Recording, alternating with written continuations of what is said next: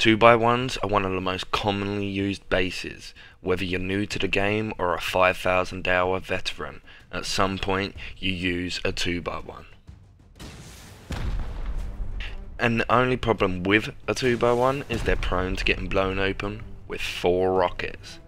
That's why it gives me great pleasure to introduce my Rust console take on the Chad Cabin bunker base. Ideal for any solo, very easy to build with a high visibility airlock. Plenty of storage space. When fully upgraded it can be 20 plus rockets to core. The rough build cost of this base will be on the screen currently. These are just rough figures, so take them with a pinch of salt. Those figures depend on whether or not you fully upgrade your base. Obviously if you high core anything, high core costs will be added. Now let's jump right in and learn the build. You're going to need relatively flat ground to start this build off. Now that you've found your flat ground, place 2 square foundations and a triangle foundation coming off of that for the airlock. Then put half walls the entire way around this and full walls on top of that. Obviously place your doorways in between this. And once you've done that, place your ceilings. Get some doors on there and start to upgrade to get this bit secure. At this point, this is just a starter base, so I'd advise not upgrading any of your doorways to stone. Leave them wood so you can knock them out and change them to garage doors later. Once everything's upgraded, place your TC. It's important to get the placement correct so that you can fit boxes in this room later. Just copy me at these bits with a half wall and then some shelves either side of it. One's going to be for your workbench, the other one's going to be for sleeping bag, and loot boxes will go underneath them. I always like to fill these little gaps in with furnaces, so that saves on a lot of space. And as I said, place your workbench up on the shelf.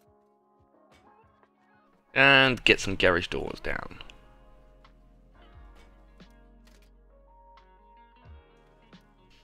Now this is the reason you'd leave your door frames as wood. You'd now pick them out and make sure they're all garage doors when you're about to expand or after you've expanded.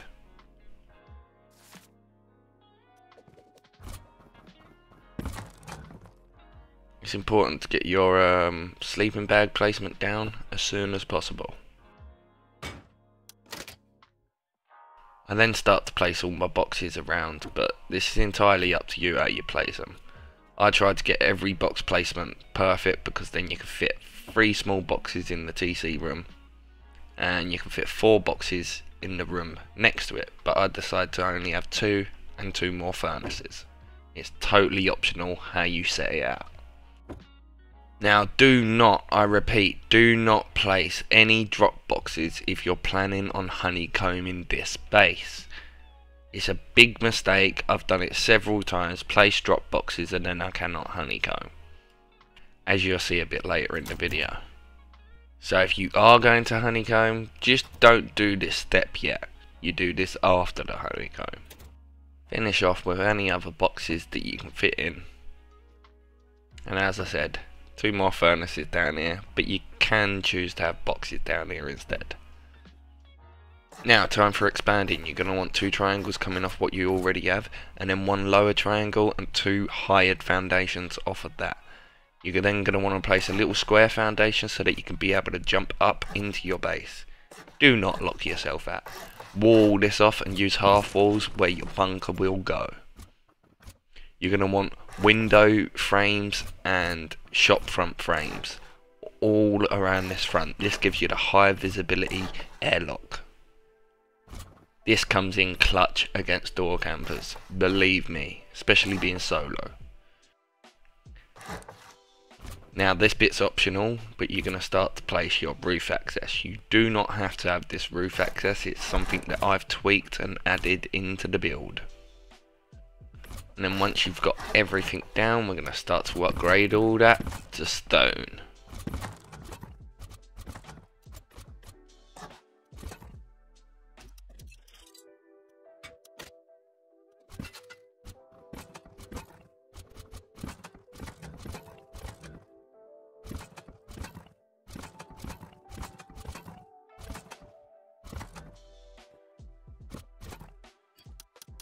Then place down your shop fronts and your window bars.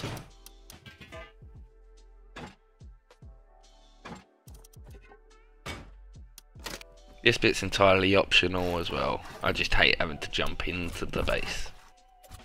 And a quick demonstration on how the bunker will work. Perfect, that's locked up tighter than your mum's knickers. When you feel you're at an ideal spot to upgrade to metal, upgrade everything to metal and get ready to do some honeycomb.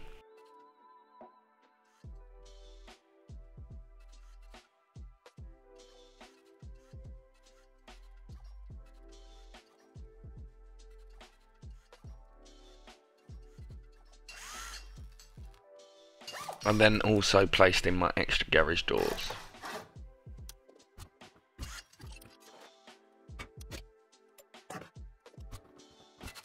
Up on the roof now, we're going to start to place our honeycomb. We're going to do this with half walls the entire way round to split off the sections to not be able to blow open with rockets. Once you've got it all placed, start to upgrade that bitch. Now continue your honeycomb around the sides of the bases with triangle foundations and walls. Now you're going to see here in a minute where I've placed the drop boxes, I cannot do any honeycomb. This was done on purpose to be able to show you exactly what I was talking about earlier.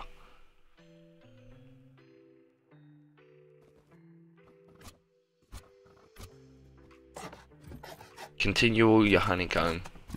Make sure everything's honeycombed off. And then jump up top and put in your honeycomb roofs.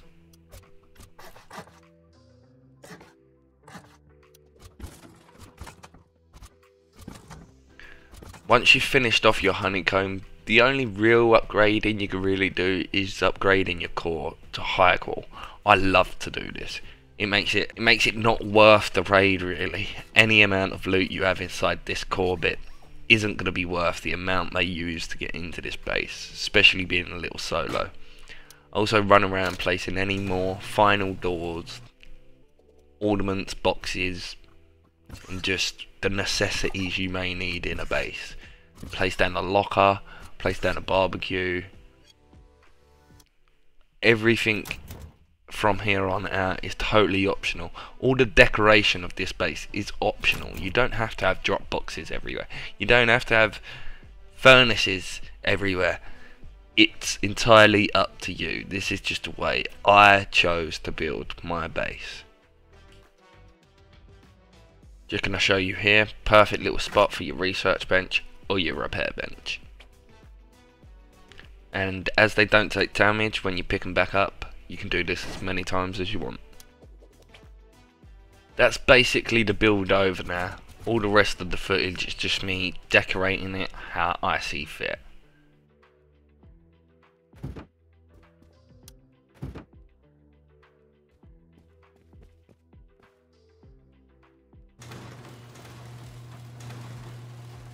Now that the entire build is finished, let's have a little tour of the base. Completely finished.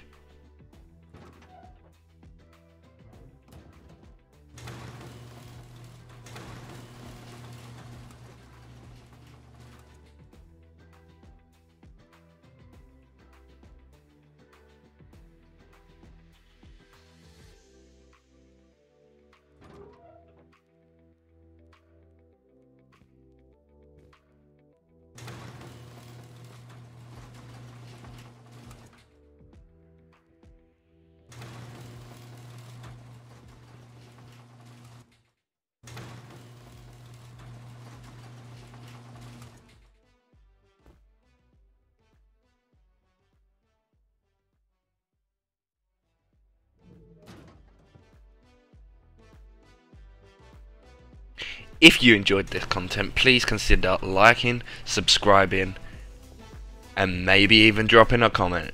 I'll catch you in the next one. Peace.